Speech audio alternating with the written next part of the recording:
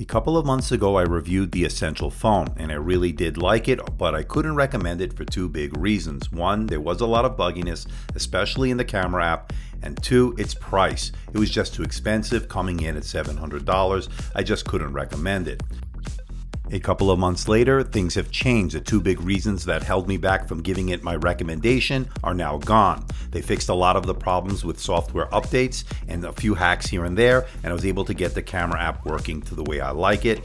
And the biggest one, the price has dropped significantly. You can now get it for $499 and even less. I picked one up for $449. Hey everybody, it's Andrew, and this is my second look at the Essential phone. It's now ready for prime time.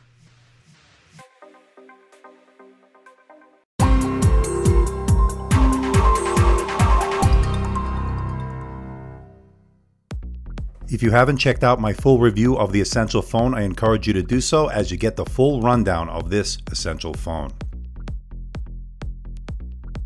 Well, my, what was once $700 has now been slashed to $399 bundled with the 360-degree camera. And here's what you get with the Essential phone. Just to recap, you get that beautiful 5.71-inch IPS LCD display. It's got a 3040 milliamp hour battery and that new low price for $499 and even less. Right now it's $449 on Amazon, and that's how much I picked it up for. And if you really want a fantastic deal for today's Cyber Monday, I saw it for $399 bundled with the 360-degree camera accessory, making this an absolute steal. So if you haven't picked one up, if you have been on the fence about it, don't hesitate, pick it up at that price with that accessory. It is an absolute steal. Now just to recap, this has flagship specs. It has the Snapdragon 835 CPU, and it has 4 GB of RAM and 128 GB of onboard storage. And of course, it has that very unique camera notch. This is a virtually bezel-less design, and it really shows. Now I went over the specs in my initial review. Here they are again. You can go over them if you want, but pretty much this is a flagship phone and pretty good specs, minus a few key features, which I'll talk about in just a little bit.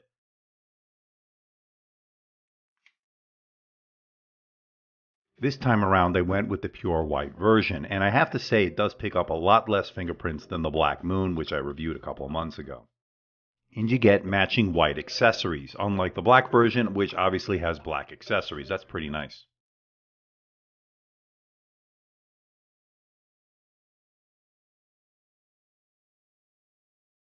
And of course it retains that titanium body with the ceramic back. Now it is fairly slippery, so I do recommend getting it with the case, although I hate to cover up such a beautiful phone. It really is gorgeous. And as I stated in my initial review, it's a pretty dense phone. It feels a little substantial, and I think it's a good thing. And I'm a really big fan of the way it feels in the hand. It just feels right. Now performance was on flagship level. Check out my review from the black version. You'll see what I mean. Here you see the Antutu benchmarks that we did when we ran the test.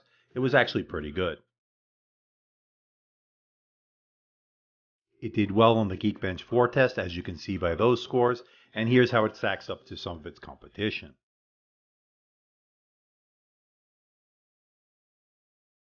You can certainly game on this device without any issues. That Snapdragon 835 certainly can hold its own. I love the display. It has a 5.71-inch LCD display with a resolution of 2560 by 1312. That's 505 pixels per inch. It gets really bright at 500 nits and is really sharp. Very good colors, very deep blacks, and very vibrant colors, which really pop off the display. No complaints on that display. Now, speaking of that display, it has that very thin bezels, virtually bezel-less design, which I absolutely love. It's about an 85% screen-to-body ratio. The bundled camera app that it comes with has been improved with a series of updates since my initial review and has improved things somewhat. In the initial review, as I stated, it was very laggy, very buggy, and it really didn't work well. But I don't actually use that app anymore. What I use is the Google Pixel camera app, which I sideloaded. I'll put a link below on how to do that. And since I've done that, it has been much better quality images and much faster shutter speed, much easier to take photos with that. Very good in terms of output. And I actually have to say that I'm really impressed with the camera now that I have a better camera app to use on this phone. I thought battery life was pretty good. It got about 8 hours and 12 minutes on the AMDtech endurance test. Here's how it did against its competition. It has a 3040 milliamp hour battery. Charging time took about an hour and a half to go from 0 to 100%, which is also very good. It has Android 7.1.1 Nougat with Oreo on the way from what I understand, so hopefully that will come. It's pretty much stock Android aside from that essential camera app, but other than that, it's stock Android, which I absolutely love.